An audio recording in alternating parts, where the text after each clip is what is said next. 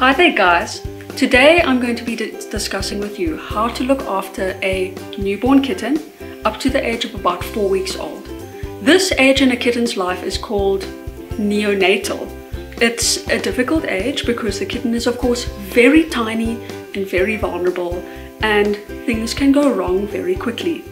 So it's important to really know what you are doing and get as much help as you can. It's also very rewarding watching your tiny little newborn baby grow up into a strong, playful and happy kitten.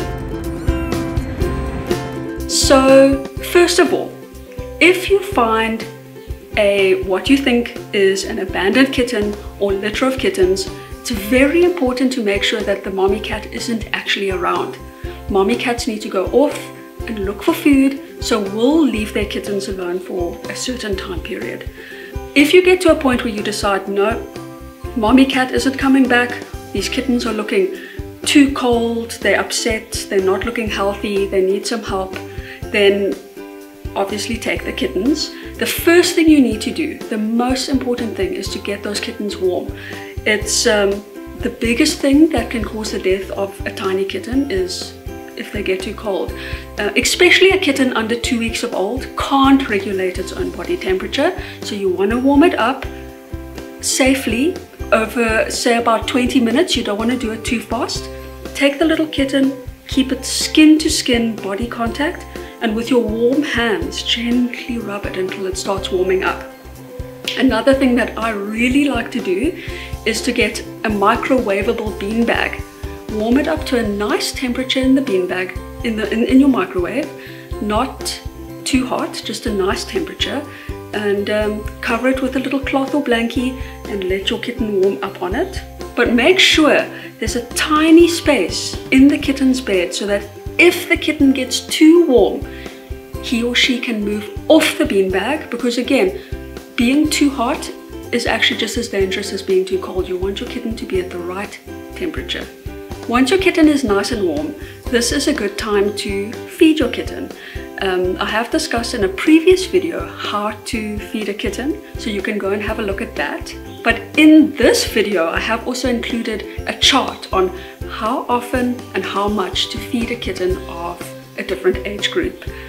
Newborn kittens can feed between every hour and every 2 hours. Say you find a kitten on its first day of life, it will be feeding every hour.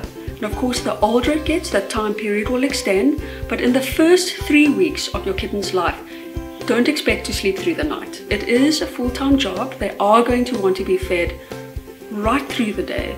But after 3 weeks, you should be able to get a little bit more sleep. Baby could easily sleep through the night, but they are still going to need feeding right through the day. If you would like a more in-depth description on how to feed your kitten, there's a link that you can click on and go and have a look. Once your kitten is nicely fed, they are more than likely going to want to go straight to sleep. A neonatal kitten doesn't spend much time awake. They feed and then they sleep. So straight after you've given your kitten milk, make sure that you clean any spilled milk off your kitten so that it doesn't get dirty and matted. And then warm up your beanbag nicely and put your kitten down, and chances are that within a minute or two they're going to go right off to sleep.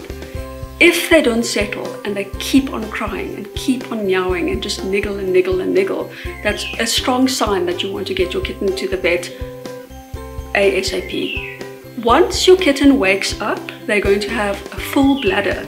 A small kitten also can't go to the kitty litter by itself. Usually what the mommy cat would do is clean by the anus area just to stimulate any pee or any poo. So this is a job that you are now going to have to do for the baby.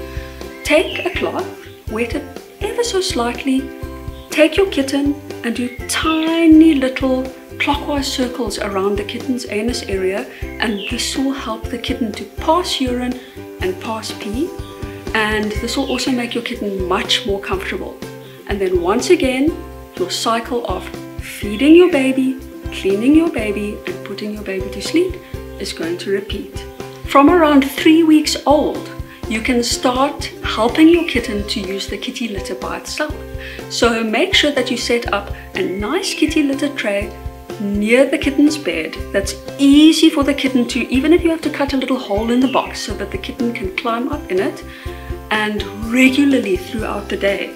Just take your kitten, put him or her on the kitty litter box, and you'll be surprised how quickly a tiny kitten will learn to use the kitty litter.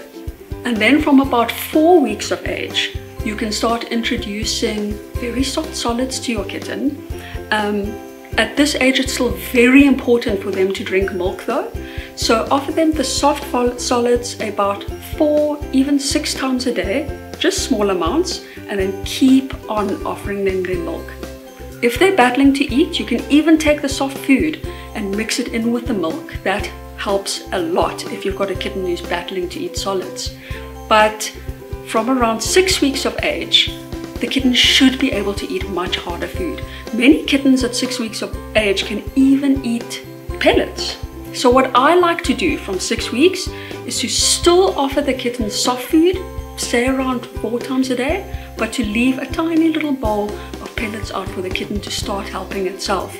But again, milk at this age is still very important. From around 7 weeks of age, you can slowly start tapering out the milk and offering them more solids, and making sure that they start getting used to having a bowl of water by them so that they can help themselves to water.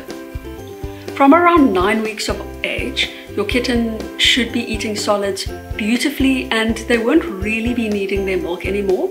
Some 9-week-old kittens still like their milk, but it's not really a necessity. So you should have a strong, healthy, happy, bouncy little kitten who's eating their solids, off their milk, and drinking water beautifully.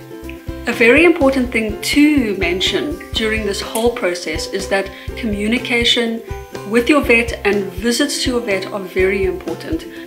As I said, there's a lot that can go wrong with a small kitten, and there's a lot of diseases that a small kitten could be carrying or could develop. So do get your kitten to the vet as soon as you can. They'll be able to see if there's anything that the kitten needs treatment for, and also to be a support, to give you help, to answer any of your questions. It will all increase the chance that your kitten's going to grow up strong and healthy. And a final message before I end off.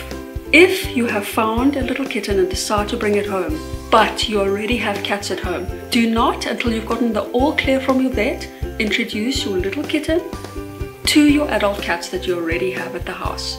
Thank you guys for watching my video. Please subscribe for regular cat videos.